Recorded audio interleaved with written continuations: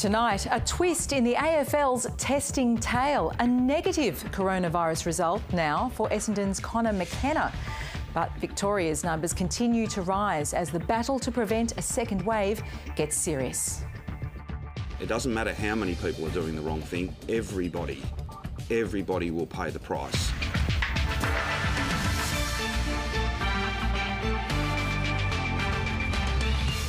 Also tonight, 3 women now planning to sue a former High Court judge over alleged sexual harassment. And the most powerful supercomputer in the Southern Hemisphere is unveiled in Canberra.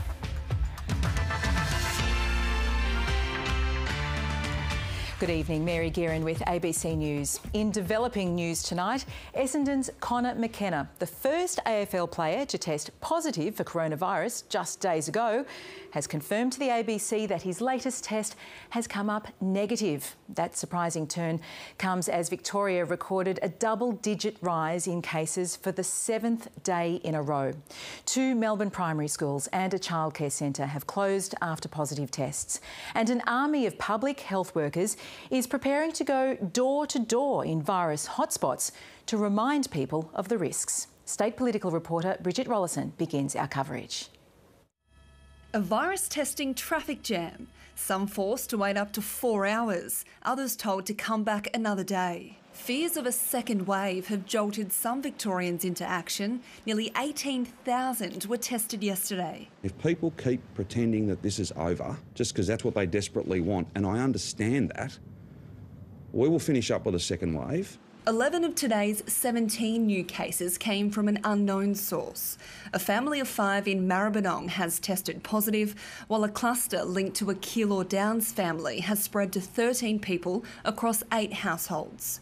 One of those family members worked at the Coles distribution centre in Laverton, which is continuing to operate with strict physical distancing. The amount of community transmission that we've got is too high. We've got a really good handle on where it's coming from, and it is principally families, larger families often, making decisions that are not in accordance with the rules. Hundreds of public health workers will hit the streets this week, door-knocking non-English speaking households. You can always do more, but I think it's a start. I think getting people out and talking to those communities and in languages other than English. Today, an Essendon childcare centre and 2 more primary schools were closed for cleaning after children tested positive for the virus. With school holidays coming up, and generally, if you are unwell, don't go out, don't have play dates, don't have family events, don't go to work. Epidemiologists say a total lockdown should be considered. There's a lot more that could be done with those suburbs, for example. At the moment, people are just dissuaded from going to work out of those suburbs. That could be amped up and people are actually required to stay at home. That remains an option, but I am hopeful that with this level of testing and this level of awareness, that we will be able to control and suppress those cases. The Victorian government is holding off on further lockdowns, but the numbers might soon force their hand. But the problem is, whatever measures they do take, they won't know if they're effective until at least 10 days' time because of the virus's incubation period. With no time to waste, South Australia is sending reinforcements to help with contract tracing in Victoria. We're just there to supplement that team because they have more cases than we do. While New South Wales is encouraging its people to stay away. I call on all organisations not to interact with citizens from Melbourne at this stage. Bridget Rollison, ABC News. And turning back now to that bizarre twist for the AFL, Bombers player Connor McKenna has tonight confirmed he's tested negative to the virus just days after a positive result that scuppered Sunday's match against Melbourne. Let's bring in Catherine Murphy now. Catherine, can you tell us what's happened? What a day it's been. Good evening, Mary. As you said, Connor McKenna has tested negative to COVID-19. That's after he tested positive on Saturday, had an irregular test on Friday, and before that, Mary, he tested negative 5 times since his return from Ireland. As I stand here and talk to you this evening, he is negative. Now, Conor has spoke to me earlier and obviously he's very surprised. It's been a really tough week for Conor and a very up and down week, but he's a really funny guy. He's a very laid back guy. He is seeing the humour in all of this, Mary. I think he has to. He's taking the laugh or you'll cry approach to 2020 because this is an incredible unfolding story. I think that's a wise attitude. So, Catherine, have we heard anything from the AFL about what this now means for the schedule? Well, I've just spoken to the AFL and they said they can't make a decision until Conor tests negative twice. So that means he will undergo further testing tomorrow. He needs to test negative twice before they make a decision. Now, this has wider implications because, of course, today, Conor's teammate, James Stewart, was told he needed to go into quarantine for 14 days because he was a close contact of Conor's at Essendon training. That rules him out for 2 matches, not just Conor, so it implicates him as well. We'll have to wait and see what this negative result means for James Stewart. Of course, we know that the Essendon versus Carlton match is going ahead. It's just a matter of whether James and Conor will be available. We'll have to wait and see if Conor tests negative again tomorrow. I know that Conor spent a lot of today ordering delicious food for 2 weeks because he can't leave the house, and he's very concerned. He doesn't know if he'll need that right now, Mary. Hopefully it can still come in handy. Catherine Murphy, thank you. Thank you.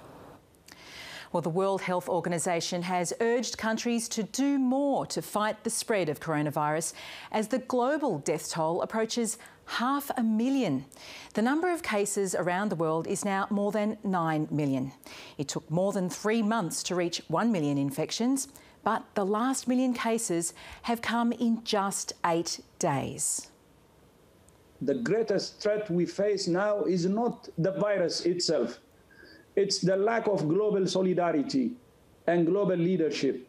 We cannot defeat this pandemic with a divided world.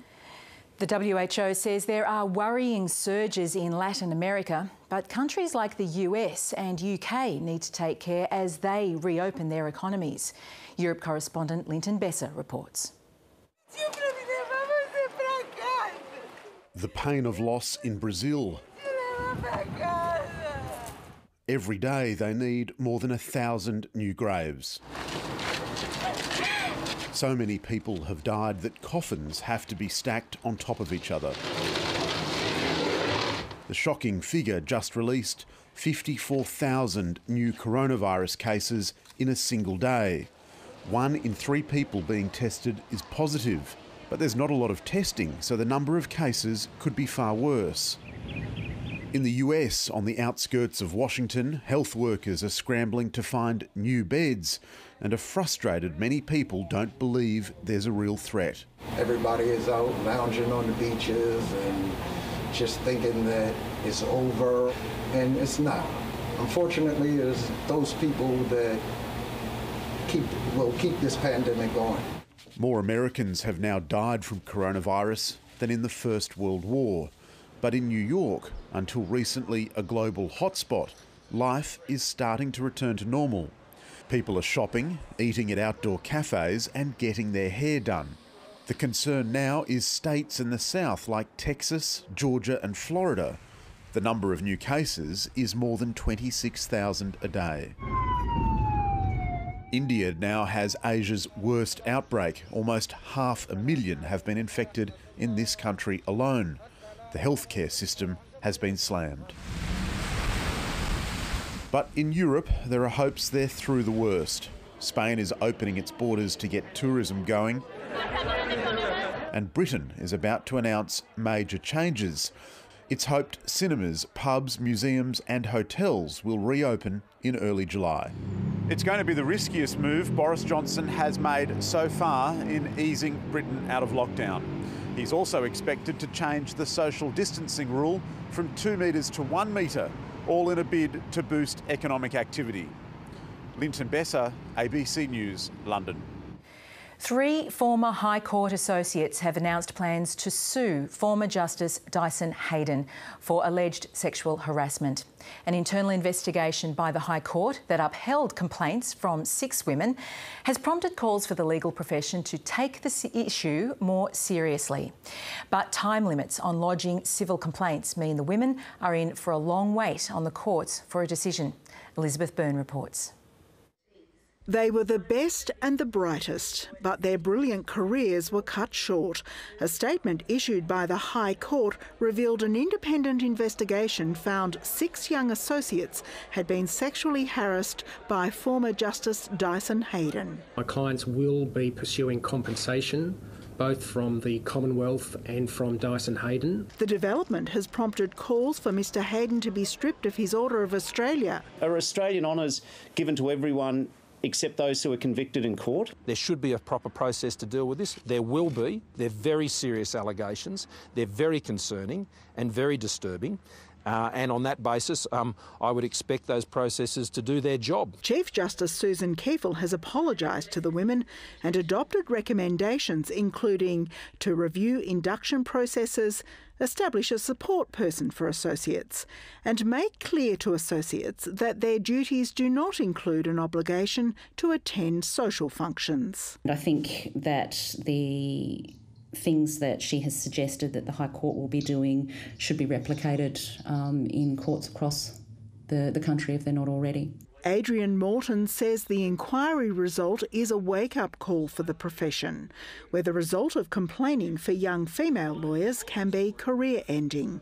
But it's not just junior lawyers. Former ACT Law Society President Nor Bloomer has her own story about allegedly being groped by Dyson Heydon at the University of Canberra Law Ball in 2013. She made a lengthy note at the time and complained to the university, which has confirmed the communication with the ABC. But even she didn't want to press it further. The reason that these matters weren't aired or haven't been pursued to this point, and that is a visceral fear of Dyson Heydon's power. The 3 women taking legal action have now all left the law. This has been a secret for so long. This has had a huge impact on their lives. There is still sadness amongst my clients about the loss of their careers. Dyson Heydon's lawyers have told the Sydney Morning Herald he denies any allegation of predatory behaviour, and if he's caused offence, it was unintended, and he apologises. Elizabeth Byrne, ABC News, Canberra. The Lawyer X Royal Commission has been given more power to decide what details it will make public about the legal scandal. Details about the deals that gangland hitmen and drug dealers made with Victoria Police have been kept secret for years. But today, the Court of Appeal has agreed that more than 50 historical suppression orders can be changed after the inquiry argued they were hindering its work. The Commission has been investigating Victoria Police's use of gangland lawyer Nicola Gobbo as a police informer. Its final report is due in November. Homicide detectives are investigating the death of a man at a campground in Gippsland in the state's east on Sunday. Police say the 49-year-old Springvale man was assaulted by other campers at Tarongo Falls on Friday night. It's believed the incident may have been sparked by an argument over the man's dog. Detectives say the man initially refused medical assistance, but his condition deteriorated on Sunday night. The ambulance is called, he's placed in the ambulance and dies en route to hospital on Sunday night. Police are seeking help from any campers who were at Tarongo Falls last week or anyone who may have seen him at the nearby Nuji Hotel. The perception that young people in country areas are all itching for life in the big city is being challenged by a new report. Data from the past 5 years up to the last census shows regional areas attracted 65,000 more people from capital cities than it lost to them. Sydney, Melbourne and Adelaide all saw net migration to the regions, while the rest of the capital cities gained people. The Gold Coast was the most popular regional area people moved to, with other cities like Newcastle and Greater Geelong also featuring in the top 10. But it's the millennial movers, those between 20 and 35 years old, that towns are most keen to attract, as National Regional Correspondent Dominique Schwartz explains. Mine worker Alan Mann used to touch down at home for only a week at a time. Dropping him off to the airport up in Townsville when we were doing fly in, fly out, they would be all crying in the back of the car. So the family traded FIFO work in Queensland for daily mine work near Orange, and are now looking to put down roots in central western New South Wales. At 28 and 29, the couple are millennials, a prized demographic for country towns. They're younger, they're enthusiastic, they're often in the early stages of family formations. They'll make deep roots in those communities and stay on for a long time. The report by the Regional Australia Institute found that in the 5 years to 2016, more millennials swapped regional life for capital city living than vice versa, but a bigger number relocated from one region to another. The largest numbers of millennials were moving to places with good urban and social infrastructure and good career prospects. Large regional centres like Queensland's Gold Coast were most popular, but smaller mining communities were also attractive, particularly in Western Australia. Sydney was the only capital to shed more millennials to the regions than it gained. History teacher Tom Fennell was one of them. I just wanted to go to a country town that was big enough that would be able to support everything I needed, and I've found it in Orange. I'm very happy. Home to 40,000 people, Orange has an airport, a hospital and a university. 3 key draw cards for millennials, the report says. Having bought a home with his fiancée, Tom plans to stick around. I'll plan to stay here, hopefully my whole life, and never move again. The lights of regional Australia are bright enough. Dominique Schwartz, ABC News. Still to come this hour, why this recession will hit your retirement plans. We were looking at retiring probably when I hit 70. Our restaurants became worth nothing. For a person looking to retire at the moment, you are the person that really is going to feel it the most. Also, meet one of the people caught up in the nation's latest COVID spike. That's coming up. Animal rights groups say the illegal trade of endangered and protected songbirds is increasing due to the pandemic. Millions of the birds caught by poachers in the Indonesian wild every year are entered into singing competitions that are growing in popularity since moving online. Indonesia correspondent Anne Barker reports. This is how poachers steal rare and protected birds in Indonesia. In native forests, they begin by smearing glue along a tree branch. A phone hidden nearby plays a bird call as bait. Soon an unsuspecting bird is trapped and destined for a new life in a cage. I feel so sad seeing our birds lost every year from smuggling and being unable to do anything. Most birds stolen from the wild are smuggled to Java, where they're prized not for their feathers but their song. Birds like the murai batu or white-rumped shama are regularly entered in singing competitions. The pandemic has shut down thousands of competitions like this, but it hasn't stopped the illegal trade. The contests have moved online, fueling even higher demand. The popularity of bird singing competitions has just skyrocketed. And in April, we started seeing the launch of virtual online bird singing competitions. Animal rights groups want authorities and companies like Facebook to do more to stop the trade, though they say corrupt officials are part of the problem too. Quarantine officials have recently cracked down on bird smugglers and last month intercepted thousands of birds smuggled from Sumatra in buses. 5 people were jailed. We found nearly 3,000 birds of various types without proper documents. The perpetrators don't care about the size of the cage. They're not fit for the birds. As restrictions now ease, authorities predict poachers will soon return to the forests. Anne Barker, ABC News. Well, it was a dark day in Queensland's history when fire ripped through the Palace Backpackers Hostel at Childers, killing 15 young backpackers. And today marks 20 years since the blaze. As survivors and the community reflect on the tragedy, the man responsible for the deaths is waiting to hear whether he'll soon be released from jail. Now married with 2 children and living their dream on a farm in Victoria, Moffat and Stacey Nartai have overcome, but not forgotten, the trauma of one of the worst fires in Queensland's history. It gets close to the anniversary, you start thinking about it, and then emotions start. 20 years ago, they left New Zealand young and carefree and landed jobs on farms in Childers. They were sleeping upstairs at the Palace Backpackers Hostel when it was set alight. Miraculously, they survived the inferno. You could see the flames going out the bottom windows and basically like sort of being sucked back up to the top windows. And yeah, it was just horrible. Yeah. It's a sight you'd never want to experience. 15 people were killed. Most were young travellers from overseas. Police officer Jeff Fay remembers getting the call that night. It was clearly evident that some people hadn't made it out. So we knew early on in the piece that it was a tragedy. It was also clear the fire was deliberately lit, and after a 5-day search, Robert Paul Long was found hiding in bushland in the nearby town of Howard. Despite 15 young lives lost, Long was only charged and convicted of the murders of Australian twins Kelly and Stacey Slark. He's now seeking parole for the crime. He shouldn't be given a chance to get out. He needs to pay for what the others are suffering.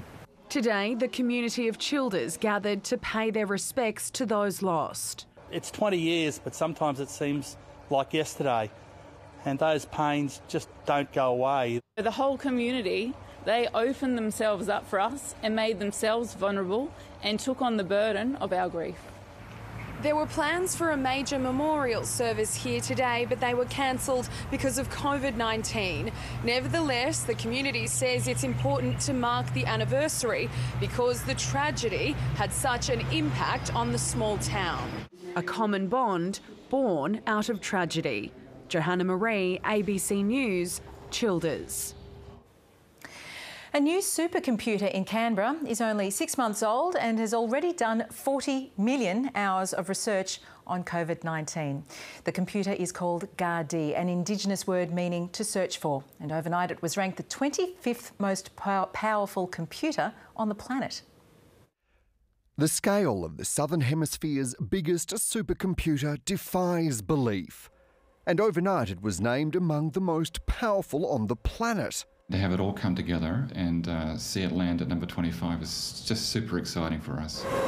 It's as powerful as 60,000 desktop computers, uses roughly the same power as a small suburb, and the information it stores is equivalent to every book published in every language in the past 500 years. The Gardi machine does simply unimaginably enormous calculations. Recent analysis of weather patterns surrounding 2017's deadly cyclone Debbie gave insight into its impact on national weather systems. Which then allows us to predict what's going to happen next time around when we get in a similar situation. It can also offer real-time analysis of bushfires and give firefighters on the front line invaluable details of fire behaviour. Being able to drill down to resolution on the order of 100 metres or so is absolutely critical to predict where's the front going to go next. As COVID-19 gripped the planet, the national computational infrastructure was already turning the power of its supercomputer towards the virus, seeking to understand it while searching for ways to limit its spread and find a cure. And allocated 40 million hours of compute time across 3 projects, which are flying now. That's equivalent to a single computer working non-stop on calculations for 4,500 years. Researchers are hopeful of a breakthrough that could have global implications on the virus. Dan Borscher, ABC News, Canberra. The answer is always 42. To more numbers now with finance, and the local market was slightly higher today, but AMP soared after getting the green light to sell its life insurance business. Here's Alan Kohler. AMP announced it was selling out of life insurance in October 2018 for $3.3 billion, later revised down to $3 billion. But the deal's been held up while regulators stroked their chins. In a three-line announcement today, AMP said all approvals have now been received, and investors suddenly saw the words special dividend float before their eyes, and they drove the share price up nearly 8%, although they won't know for a week or so whether they'll get any of that cash. Apart from that, the share market drifted higher today, with most of the banks down and retailers up quite a lot. And that followed a rise on Wall Street last night and on Asian markets this afternoon. Oil went up and iron ore went down on commodity markets, and the Australian dollar has popped back above 69 US cents. Now, with tonight's graphs, there's good news and bad news. First, the good news. This is a flash output survey from the Commonwealth Bank, which gives an early reading on the economy, and it suggests that it's already growing again, albeit off a lower base. And ANZ Bank's early data from its customer accounts suggests that retail spending has stabilised at a very strong level, well above what it was before the pandemic. The bad news is to do with employment. This chart shows total hours worked per capita, and it's well below what it was in the last two recessions, 1991 and 1982. And finally, here's the consensus forecasts of economists for Australian and global GDP this year. Now, it's currently down to 4.5% contraction in Australia and 3.7% for the world. And in both cases, that's the deepest since the 1930s. And that's finance. The Collingwood Football Club has launched a formal investigation into renewed allegations of racism by former player Heritier Lumumba earlier this month. Lumumba called on the Magpies and the AFL to acknowledge that his experiences of racism at the club were inadequately dealt with. Lumumba says there was a culture of racist jokes, and he was given a racist nickname during his 10-year career with the Pies. He also says he was ostracised by the club when he publicly criticised its president, Eddie Maguire, over comments he made about Adam Goodes in 2013. Collingwood has referred the matter to its Internal Integrity Committee and says it's a serious issue that requires action. A shot worth 2 goals will be introduced in the Super Netball competition in August, even though a recent fan survey was strongly against the move. Former Australian goal shooter Caitlin Thwaites was among several players to express concern on social media, saying it was terrible the players weren't consulted, but Super Netball refutes this. The rule will be in play for the last 5 minutes of each quarter, where players will be awarded 2 goals if they shoot successfully from a designated zone within the goal circle. This was as good a time as any to bring it in and to make sure that we were pushing ourselves and pushing our boundaries to create excitement, new fans, evolve the game and ensure that we're securing the growth of the league. The Super Shot will also be active during the 5-minute extra time period, which will take place if the game is tied. And now it's time for the weather. Here's James Hancock. Hey Mary, another foggy start to the day, but the patch is cleared, leaving mostly cloudy skies. The coldest it got overnight was -3 at Falls Creek, but Port Fairy and Portland in the southwest only dropped to 11. Most districts saw showers in the last couple of days except for East Gippsland. 26 millimetres fell down at Wilson's Prom, and further north at Lang Lang. Most spots in the state south got less than 2 millimetres today. Wind gusts up to 94 kilometres an hour swept through Mount William in the Grampians this morning. It was sunny in the west this afternoon, but the cloudy skies kept maximums below average. Our low of 9 came in the early hours of the morning, rising to 14 degrees around lunchtime. 2 millimetres of rain was collected in the city gauge. Emergency services have been kept busy around Hobart. Heavy rain, about 60 millimetres over 3 days, causing damage to homes. The rain is being caused by a complex low pressure system over the Tasman Sea. It's pushing cold air and clouds over Tasmania and Victoria. The Bureau says a high pressure ridge will extend over Victoria tomorrow night. A cold front that's crossing the Southern Ocean will clip the state south on Thursday. The next high will move over the state on Friday and Saturday. Rain easing in Hobart tomorrow and a possible early shower over in Perth. There should be isolated showers tomorrow, mostly over the south and west of the state, scattered over Gippsland and falling as snow on the Alpine peaks. In the state's west, areas of morning fog tomorrow, cloudy for most districts. There's also a chance of showers. In the east, it's looking cloudy and foggy too, a high chance of showers for East Gippsland. On the bays, winds will be southwesterly 10 to 15 knots, turning south to southeasterly below 10 knots early in the morning, then becoming variable later. Partly cloudy tonight in Melbourne. The Bureau's saying a 60% chance of showers for our northeastern suburbs, a slight chance elsewhere. We could see fog tonight. The fog's expected to hang around tomorrow morning. It'll be cloudy, 10 to 16 degrees. The forecast for Thursday is a shower or two. There's a chance of early fog, 9 to 17. Friday, partly cloudy and 14 degrees. Mary. Thanks, James. And Lisa Howes is next.